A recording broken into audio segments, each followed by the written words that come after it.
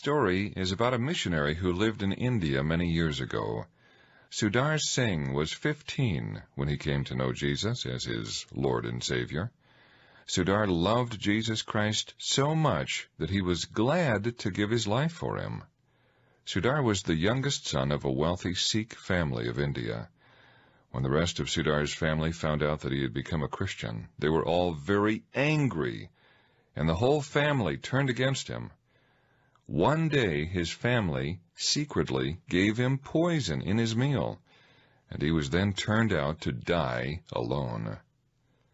Almost dead, he found his way to the mission station. There, with the tender care of the missionaries, he slowly recovered.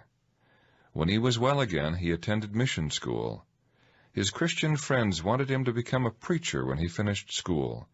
Instead, God would be leading Sundar, like the Apostle Paul, on missionary journeys to reach others for him. Think about this. Sundar has lost his family. They even tried to put him to death. Jesus knew this may happen to some Christians. Jesus said, "Truly I say to you, there is no one who has left house or wife or brothers or parents or children for the sake of the kingdom of God, who will not receive many times as much at this time, and in the age to come, eternal life." Jesus gives us hope, no matter how horrible this present life may be. Jesus gives us hope of eternal life with Him and a family in heaven where all things will be good. Jesus does not promise us an easy, fun-filled life here on earth. Always remember our Father in heaven cannot wait to welcome us to heaven, where He will wipe away every tear. The good news is that you can start today knowing that you have a loving Father in heaven by receiving Jesus as your Lord and Savior and inviting Him into your life.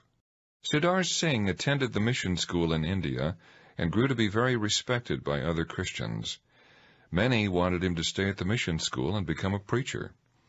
Instead, God led Sundar to put on the robe of a sadhu, that is, a holy man, and travel from town to town, preaching the gospel to all who would listen.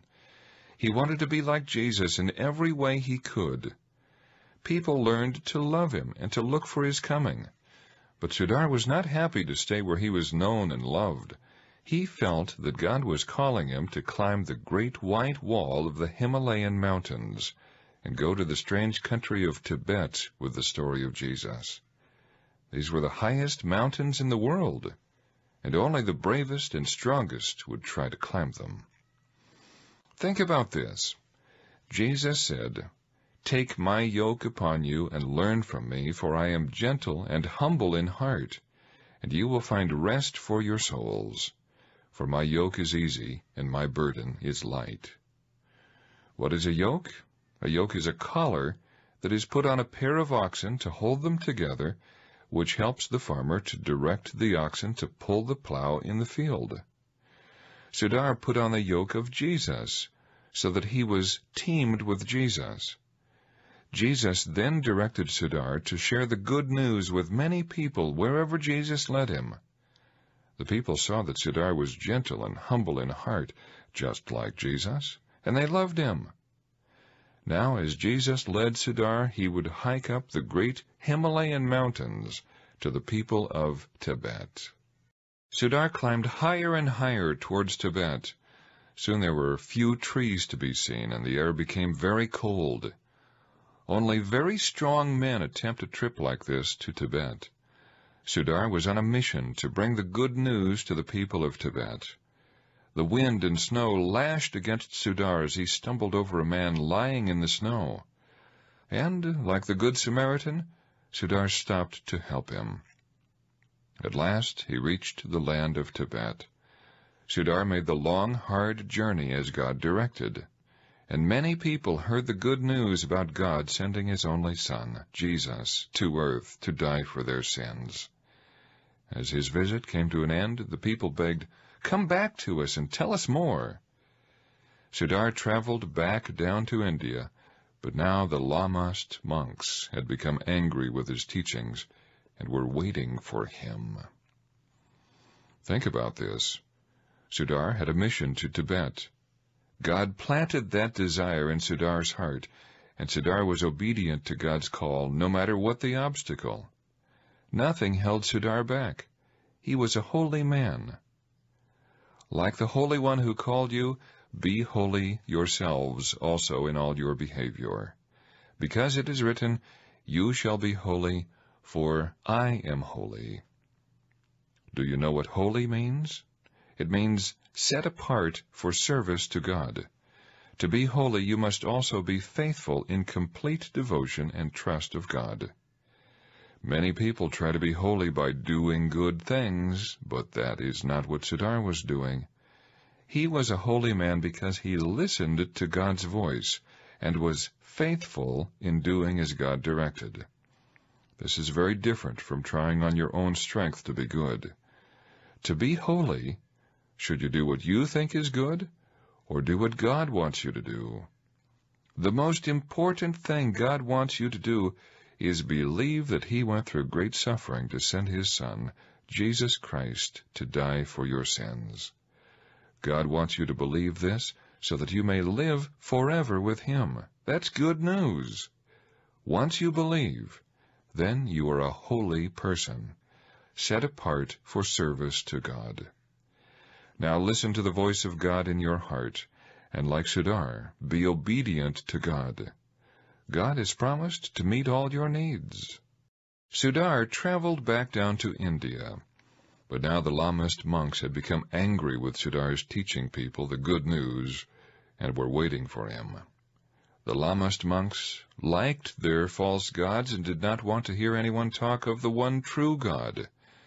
So when they caught Sundar, they dragged him to a dry well and threw him in it and locked the lid door over the opening.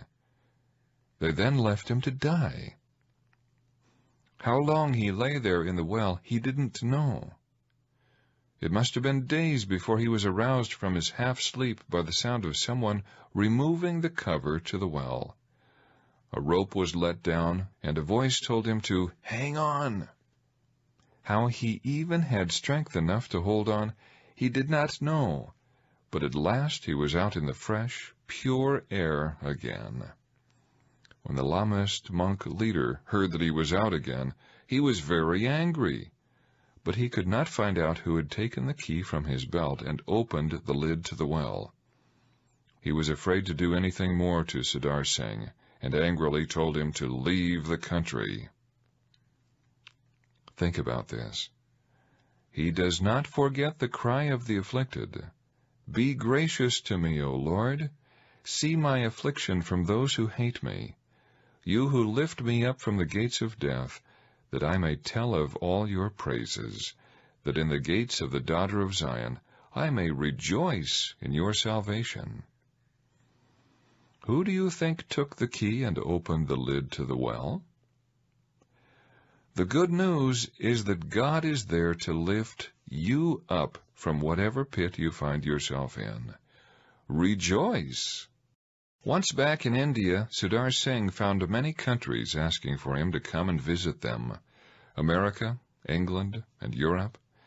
Everywhere he went in all these countries, people loved him because they said he was so much like Jesus. As years went by, he knew he must go back to Tibet again. Surely his friends there would be waiting to hear more about Jesus. But his friends in India begged him not to go.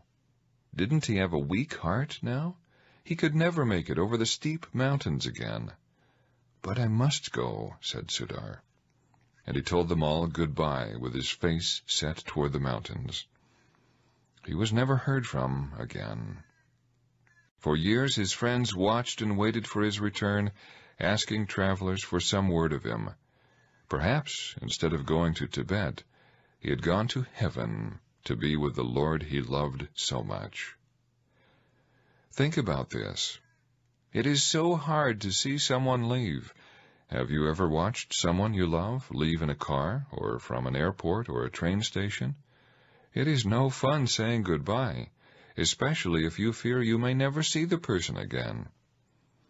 Jesus had appeared to his disciples many times after his resurrection from the dead, How they loved seeing him. And then the day came when Jesus was to return to heaven. He was lifted up while they were looking on, and a cloud received him out of their sight.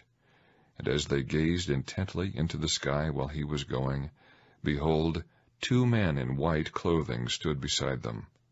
They also said, Men of Galilee, why do you stand looking into the sky? This Jesus, who has been taken up from you into heaven, will come in just the same way as you have watched him go into heaven. That is our living hope. Jesus will return just the way he left. The good news is that you can be ready to welcome him back as your Savior and Lord.